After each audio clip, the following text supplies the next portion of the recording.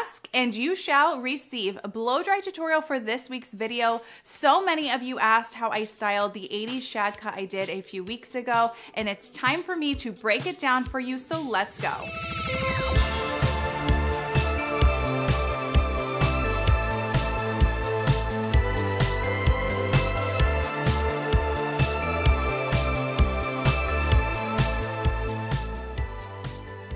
I'm Summer. For those who are new to my channel, here I do a mix of cutting and coloring tutorials as well as product reviews and styling tip videos.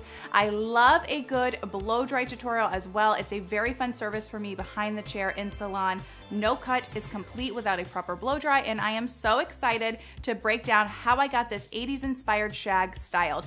And I got to try out a brand new dryer today, which is always so fun. Today I'm using the TYMO AIRHYPE. This is brand new in their lineup, and she's not only beautiful, sleek, and light, but packs a punch. I am so excited to break down its features for you guys while guiding you through this blow dry. So I am trying with this specific blow dry to create a lot of body and bend in the hair. So I'm going to use a volumizing mousse first and then work it through all the hair. Once that is in, if you need one, you would then want to place in any sort of smoothing lotion or frizz control cream, and I will link some of my favorite products below.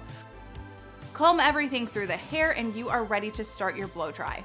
The TYMO AIRHYPE has four heat settings of 80, 140, 180, and 210 degrees. For this blow dry, and when using on myself, I opt to use 180 degrees, but if you have super thick or ultra coarse hair, I would use 210. I love the LCD screen to easily see which setting you are on, and to select your temperature, you simply push the bottom button on the front handle of the dryer. First, I'm gonna just do a light rough dry throughout the hair to get out the excess moisture and to help shorten our blow dry time. I like to get the hair about 70 to 75% dry. Now that we have that done, I will section off the hair. If you've watched any of my other blow dry tutorials, you know I like to do multiple sections to get the best results and prevent any damp hair from resting on the dry hair below. The TYMO AIRHYPE comes with 3 different nozzle attachments, all that are magnetic. They have an adjustable diffuser to meet your curl needs, a comb nozzle to effortlessly glide through your hair, and a smoothing nozzle, which is what I will be using today. So for this specific shag, I'm opting to use a larger round brush in the bottom nape section of the hair. While I want volume and movement in the hair, this section is where we are getting our length from, and a larger brush will allow me to keep some bend in the hair but keep more sleekness in the length.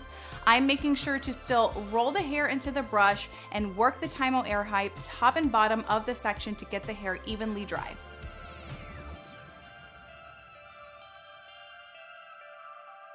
Moving into my next section, I still opt to use a larger brush, which is the Cricut 400, but I'm gonna be lifting the hair more at the root and really work my section side to side, up and down, really to create the most shape. I will run my dryer top and bottom of the hair when moving the brush, and once again, roll the section into the brush, dry top and bottom of the brush, and then let out. Using these same tips I've mentioned, I will finish off this section. I'm using the fastest speed setting for this blow dry, as I do with all blow dries like this. The AIRHYPE has 3 speed settings of gentle, medium, and fast, all which can be changed by pushing the top button on the inside of the handle. Now that I am to the mid sections of the hair, I'm switching to a smaller brush. The Cricut 390 is going to create a little bit more bend and movement throughout the hair. The reason also for switching is that with this cut, the layers get shorter, and for the most bend, I like to be able to wrap the hair around the brush more than I would be able to do so with the 400. The more I move up to the top of the head, I try to create the most lift, as I want a lot of fullness with this particular blow dry. If you were wanting less volume at the root, you would opt to pull the hair straight out instead of up, or pull down more at the root while drying your section. If maximum volume and bend is what you are trying to create most in your shag cut blow dry, you can opt to use the cool setting on your dryer to lock the shape into place.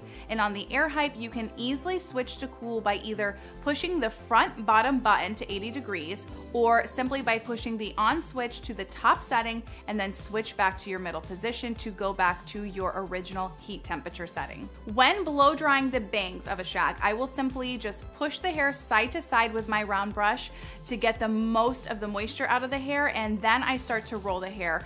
If I am wanting a little bit of a part in the middle, I will roll the sections away from the hair on the sides to create more separation.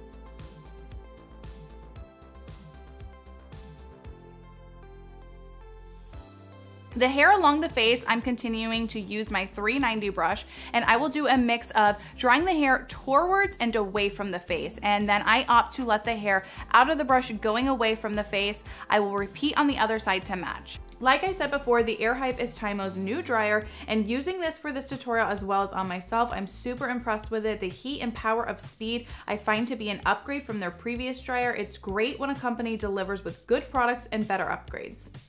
For my final section at the top, I really pull the hair forward to create the most lift. Again, work your section from side to side. I like to use my cool shot button to lock in the shape, to place it in, and then I will let out from my brush. This type of blow dry takes me roughly anywhere between 30 to 45 minutes depending on the hair type.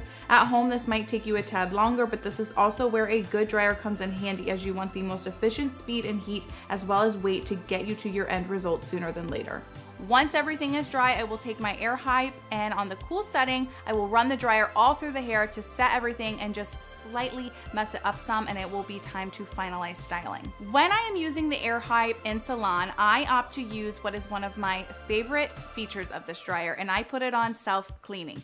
This is an amazing feature to be able to keep your dryer clean and working in tip-top shape. To do so, you simply just turn the dryer on and then back off. Press and hold the airflow button that's on the top of the front handle for 5 seconds, and an auto cleaning begins of an 8-second countdown, blowing out any hair or debris that might be in or near the filter. If you are using this dryer at home, I recommend doing this once a week to keep your dryer nice and clean. To finish my blow dry for this shag, I like to use a dry texture paste. My favorite is AG's Dry Lift Texture and Volume Paste. I start with a thumbnail size scoop, and I will work through the hair and add more as I need. I try to make it as neatly messy as possible, moving the hair in towards the face some while creating a little bit more texture throughout the rest of the hair, and I like to add a small amount of paste to the bangs. Once everything is in place, I like to finish off with a hairspray, and my go-to is always Moroccanoil's Strong Spray, as it's got a good hold without being too stiff. So there we have a styled 80s shag inspired haircut. If you haven't seen my tutorial on this cut, I will link it below for you to check out, as well as all the products used, including the TYMO AIRHYPE. This is a really awesome dryer, and once again, TYMO has impressed me with another tool. Be sure to check it out if you are in the market for a new dryer. I will have a link below along with a discount code in the description. I hope you all enjoyed this week's video. As always, please like, share, and subscribe, and I will see you next week.